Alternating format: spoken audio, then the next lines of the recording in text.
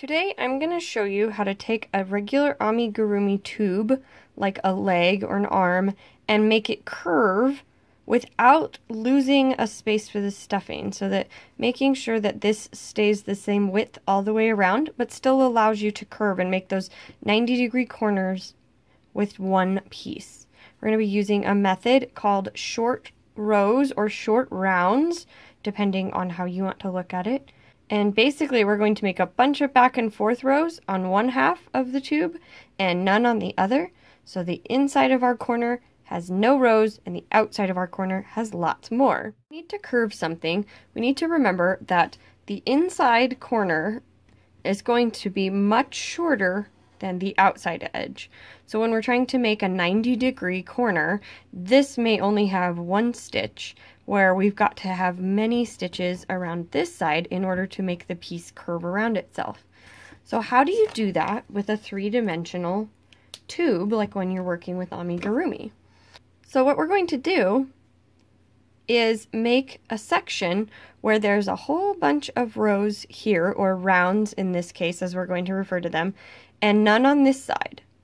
And we're going to have to make this at an angle so that when we do another round closing up our long side and our short side, they can go down together and make one nice row that goes around like this.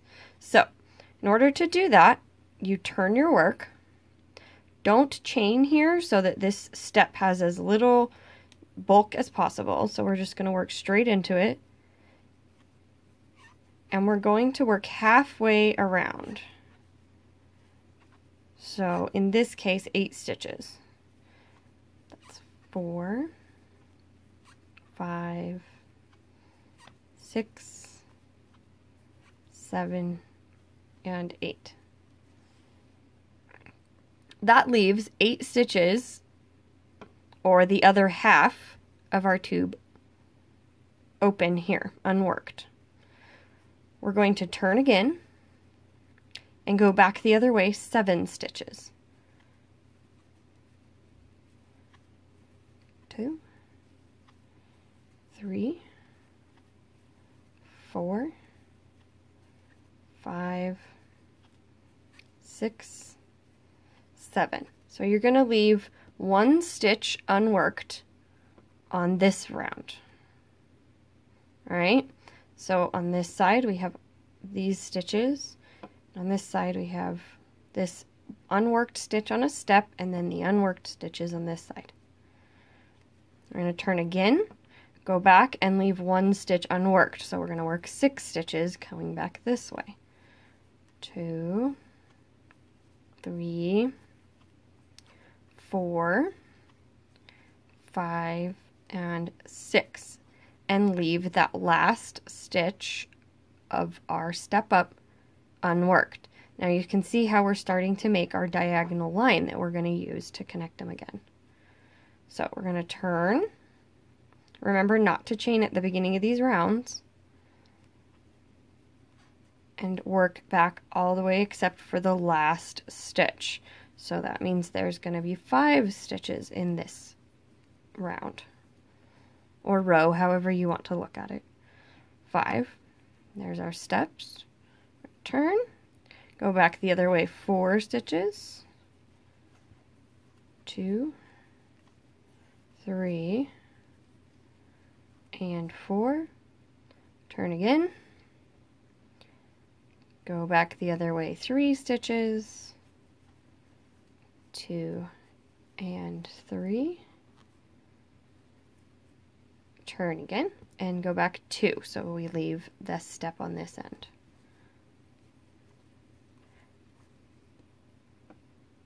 Now when you turn, your last turn should always leave your outside facing you again, so your right side facing, because you want to start going around again with your right side facing you, so that all the stitches from this section match all the rest of the stitches after the curve. Now, you can see we have our 8 stitches on the side that we want to only have 1 row, and then we've worked 1, 2, 3, 4, 5, 6, 7 rows on the other side.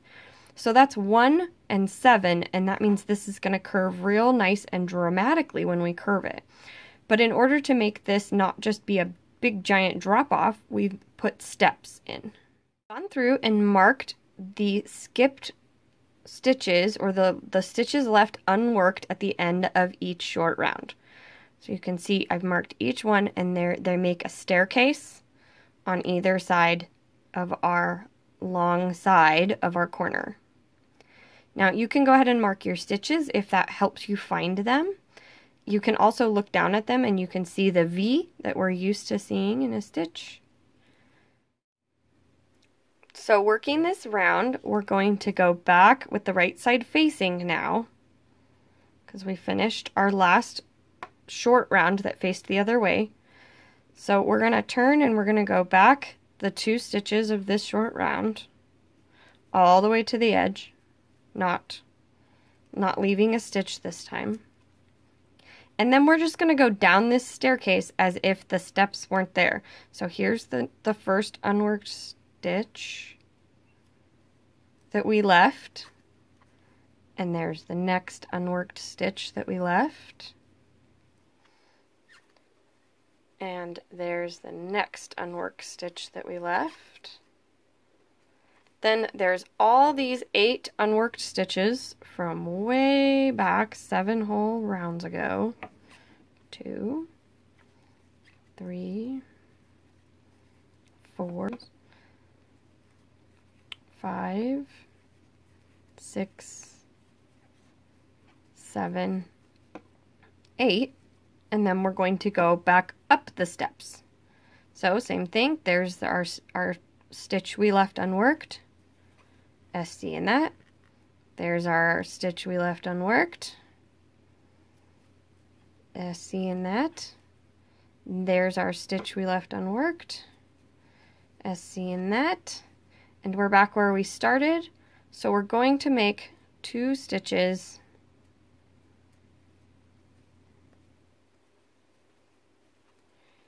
that will get us back to what would be the beginning of our round. So this gets us back to the beginning. Now, as you can see, our opening used to face this way. So on this round, the opening faced like this. Now, after we've made this one really long side and left this side with only 1 round of SCs, our opening now faces this way. We've curved the entire piece. So I'm going to do one more round for you just to show you how this curve is going to develop. This is a very sharp curve because we only had 1 row of SCs on this side to our 7 rounds on the, or rows on the other side, or 1 round of SCs to our 7 on the other. So that's going to make a nice sharp corner. So you'll see that this is an almost 90-degree corner. So you can see that our piece is curving around and we've made our nice little angle. So there you figured out how to make a corner with a tube in amigurumi. Some great patterns for this are listed in the description, and I hope you check them out. Also, please check out the website for any more questions and many more tutorials on how to make your amigurumi awesome, and I will see you next time. Thanks!